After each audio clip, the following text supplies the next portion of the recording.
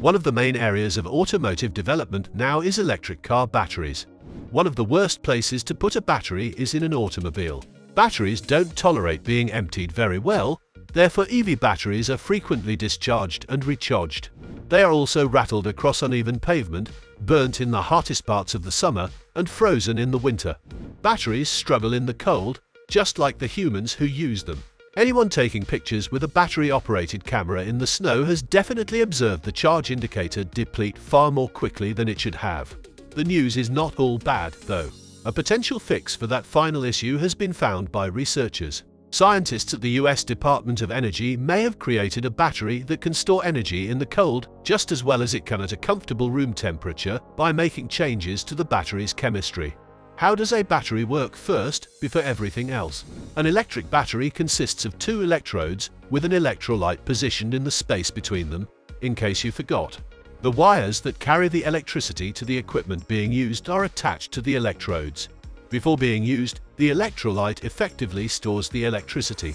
In most cases, it is a liquid or a paste, with the exception of solid-state batteries, where the electrolyte is, as one might assume, a solid. The electrode at the battery's one end reacts with the electrolyte to produce power. Electrons are released as a result of this chemical process. A separate chemical reaction occurs between the electrode and the electrolyte at the battery's other end. This reaction requires more electrons before it could occur, such as those that have been liberated by the chemical activity at the opposite end of the battery, in contrast to what is happening at the other end of the battery where electrons are being released. The way a battery is constructed prevents electrons from simply hopping from one end to the other to reach their destination. The wires that are attached to the battery must be used to transport the electrons when they leave the battery through the electrodes. The electrons are then readily sent through whatever motor, light, or stereo that the batteries are powering at the time. As a result, when a battery is removed from a device that uses it, the battery ceases to produce electricity. The chemical process halts until the next time the electrical device is utilized, since there is no route for electrons to get from one end of the battery to the other. A cold-resistant battery, the new addition for battery electrolytes, is called lithium difluorooxalatoborate, but it's usually abbreviated to LIDFARB because it's easier to say and type than the full name. It has a significant benefit over other additives now in use in that it still functions when batteries get cold. Even in the deepest freezes of winter, the car would still have a reasonable driving range. According to scientists, a LIDFARB battery is effective down to -4 degrees Fahrenheit, -20 degrees Celsius. Furthermore, in lab tests, LIDFARB batteries maintained their capacity even after being discharged and recharged 400 times.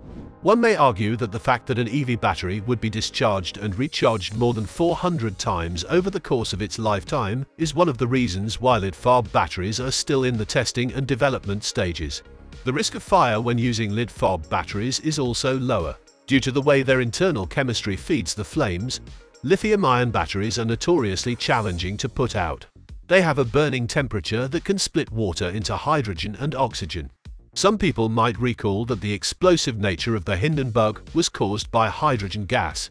But LIDFARB batteries don't have this risk of explosive, self-replicating flames. Before anyone freaks out, EVs are no more fire-prone than a car with a half tank of gas. Although they have the potential to catch fire in an accident, the subsequent fires would be far simpler for firefighters and rescue personnel to handle.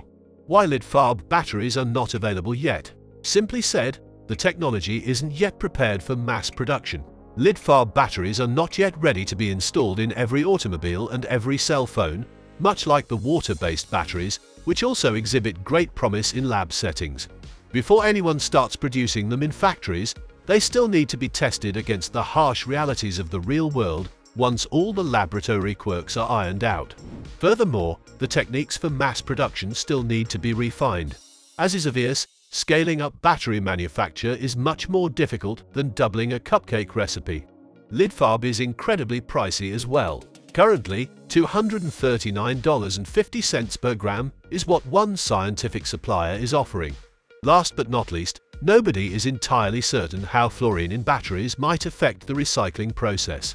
It would be necessary to properly retrieve and catch the fluorine itself. The ozone layer hole was mostly caused by fluorine-containing chemicals. It is unreasonable to assume that fluorine in the air would just free float and never react with anything it bumps against. Thus the fluorine needs to be carefully managed. Pure fluorine does not harm the atmosphere, but compounds that contain fluorine do. Batteries are changing more frequently than ever before. Other battery technologies are being developed besides lead fob. One of the most active areas of scientific research at the moment is electric batteries. The widespread usage of batteries, which were used in everything from Walkmans to inexpensive toys, infuriated many people in the 1980s. Their complaints, though, seem antiquated in light of how widespread batteries are today. As a result, it is becoming more difficult to disregard batteries' drawbacks. A number of issues have become more urgent, including the need for rare earth materials, all that lithium has to come from somewhere, the risk of fires, the demand for more thorough recycling procedures that extract absolutely everything that could possibly be reused, the requirement for batteries to withstand being repeatedly discharged and recharged, and other related ones. The prevalence of EVs has increased the visibility of each of these issues.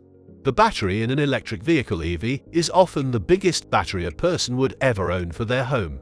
In addition to being continually jolted and rattled on poorly maintained roads, EV batteries must survive inclement weather, the constant threat of punctures from negligent driving, and other challenges. Additionally, and this is something that isn't talked about as much, the still emerging EV era may be the first time that such enormous batteries have been sold in bulk to customers who aren't concerned about them. Most drivers don't constantly consider their powertrains, which is something that car aficionados frequently neglect. As a result, the batteries in EVs will need to be built to withstand years of use by users who don't care about the very minimal basic battery maintenance that is required. Although the so-called appliance cars and the people who possess them are frequently mocked by automotive purists, such automobiles account for the majority of those on the road. An EV battery must be able to endure being parked below a vehicle that receives the least amount of maintenance. Batteries are currently one of the main areas of EV study for all of these and more reasons.